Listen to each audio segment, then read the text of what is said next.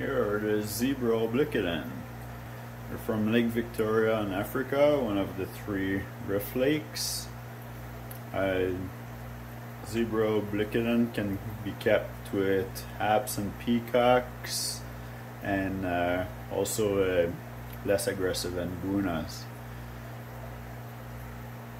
The males will have the nice red spot on the side, sometimes a little bit of green color on the side as well. They're all zebra color.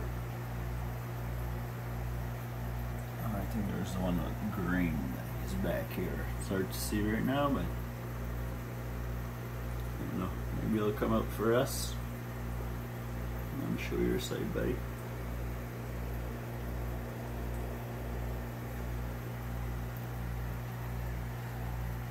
So the male have the nice bright yellow, and sometimes their dorsal fin is blue and they have the red spot on the side, while the females are more yellow or silver, but they also have the black stripe like the male do. Yeah, so you should have like just like any other African cichlids from the Rift Lake, IPH, hard water, and yeah, they'll do just good. Those fish are mouth brothers, so the female will carry eggs in her mouth. I think we have one in here that's carrying eggs right now. Oh, she's a bit shy. Maybe there's a big one too.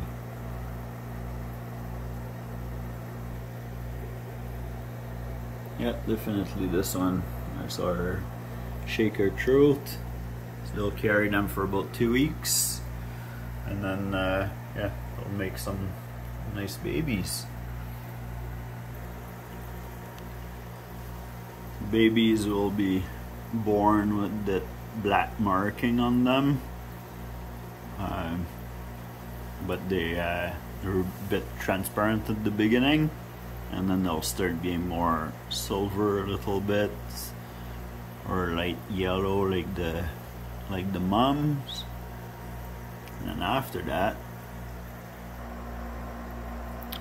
the males will start having a little bit of blue in their dorsal fin, like you can see at the left of the camera here, and also at the right at the bottom. And then they'll start having a bit deeper yellow, and then about a 2 inch or a little bit short of 2 inch, you'll start having the marking, the red marking on the side.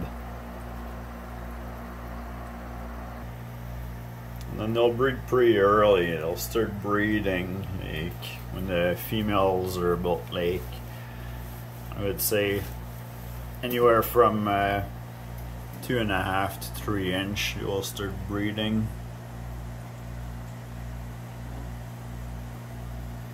So yeah, that's it. So about the zebra obliquidens. Like and subscribe.